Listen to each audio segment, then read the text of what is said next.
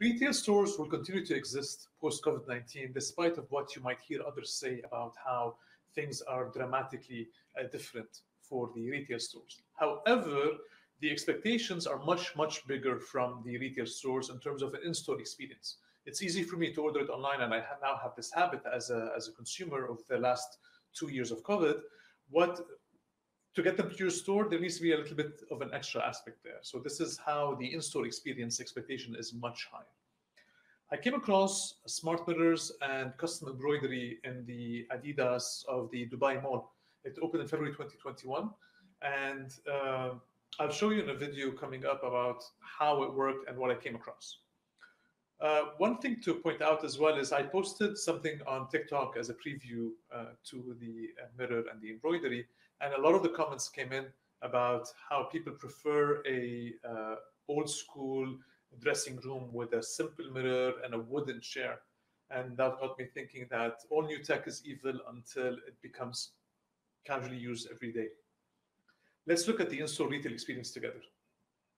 And the Adidas fitting room of the Dubai Mall. So in the fitting room, so you walk in, there's a mirror, obviously, that has it's a form of a display screen. So it sensed the shirts. So this is the shirt here that's hidden. The socks didn't show up, but the shirt did. What I like about this is it picks up. I've been looking at the shirts, show me the shirt, John. There's no visible indicator, right? So there's usually like a hard physical piece. So I'm trying to see if might there be a small RF tag in it or something that senses this, because it's definitely not based on the physical recognition or by camera, because it's there, it's hidden. It didn't show. There might be like a tag in this one, I'm not sure. And another thing also that stood out for me is when I walked in, it identified this shirt that I'm wearing, but after I wore it, so I'm on it, I wore it, for some reason it did not, it no longer recognized it. Like here, what you can do is, I can try a different size. All right, so it's off, but you can see the small red light indicator here. I took off the shirt, it showed up, see?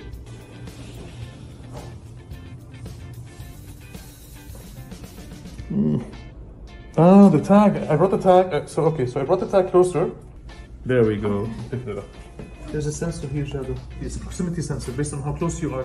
When they tag this, they code it. They say, okay, this is this model, this size, and so on. All right, do you like the size I'm wearing? Is it a good size, John?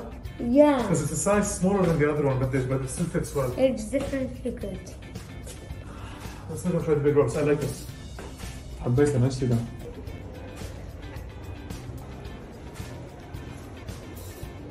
For retail in-store engagement, we're looking at smart mirrors, but also custom embroidery and badges. While I was in the store, I came across somebody who was very excited about writing the name of her plus one on a recent purchase. Yes, you can do this online, but the difference is in the store, you're taking time to choose the type of string, the color, you're browsing through them. Ooh, it's gonna take a while.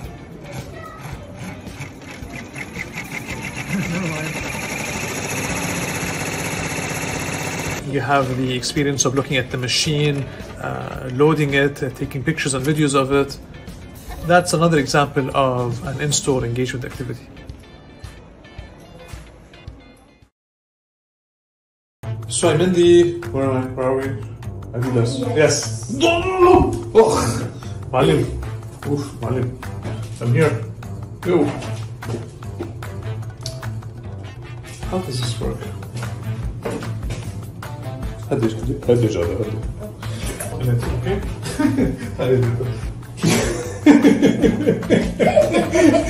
So what Jad's trying to do is trying to squish the shirt to see if it damages the sensor, if it no longer senses it or not. He's trying to hide it from the camera. And of course with his experiment he squished my actual original shirt that I walked in with. Thank you, Jad. Hold it up to closer to the... Hold this here. Hold this steady. I need to. That's it. Basics. Okay. Keep it steady. Yeah. Let me experiment.